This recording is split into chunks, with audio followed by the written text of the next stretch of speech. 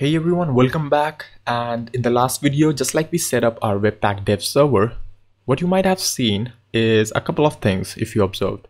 First of all, you could see that the Webpack dev server, once we run this command, it does not really exit, right? So it's waiting for you to make some changes, then it's going to compile those changes. For example, if I make some changes, hit save, we're gonna see we get a nice little compiling message here. It creates a new hash for that chunk, and basically it compiles it again for you to test it out on the Webpack dev server.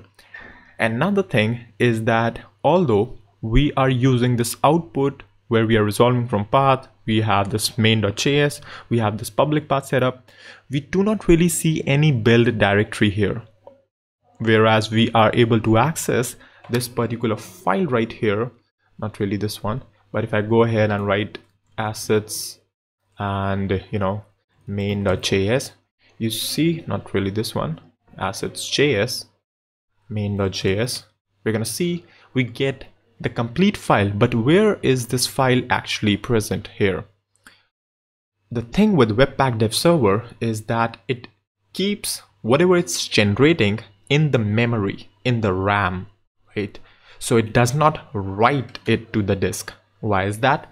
Because disk operations are expensive. RAM is much faster in accessing and retrieving data than a hard disk, right?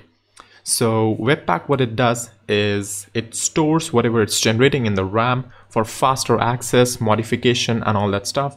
And obviously, when you're building the project, Webpack does write it to the disk because, well, what is the use of that anyway? However, if you want to see what Webpack dev server is doing behind the scenes, what you could do is pass an option called write to disk and make it true here to force Webpack to write whatever it's creating, whatever assets it's creating, to the disk. This would be more, you could say, valuable to us to see the changes when we are using some sort of hash or something. So for example, if I have hash.js, something like this. So now if I go ahead and run npm run dev, what we're gonna see is we get this main.something file.js, and if this won't, I guess, get us the same file because once you change the contents of the file, the hash right there changes. So you see that now we would be actually filled up with a lot of garbage because Webpack dev server is on the fly compiling it and changing it and writing it to the disk as well. But we can omit this all by just removing that option, or maybe setting it to false, whatever you like. By default it's set to false.